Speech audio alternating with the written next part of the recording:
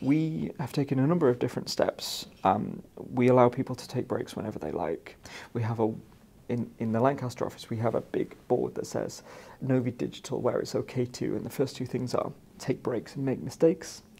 And we adopt a policy for saying, you know, it's a constant life lesson. It's all about learning, and you're okay to make mistakes. And I think it's very much about the ethos and the culture and the people, and having a people-focused business. So that's what we did.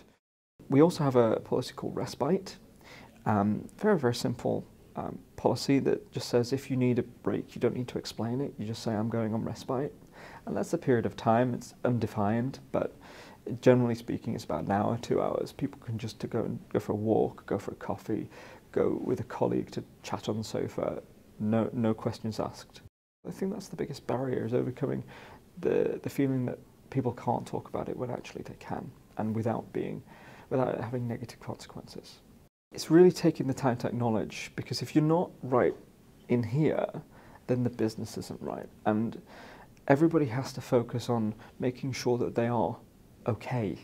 Because if they're not, then the service that they're delivering, then it's not going to be 100% satisfactory to their clients or to anyone in the company. But really, it's about taking the time to realise that mental health is really important.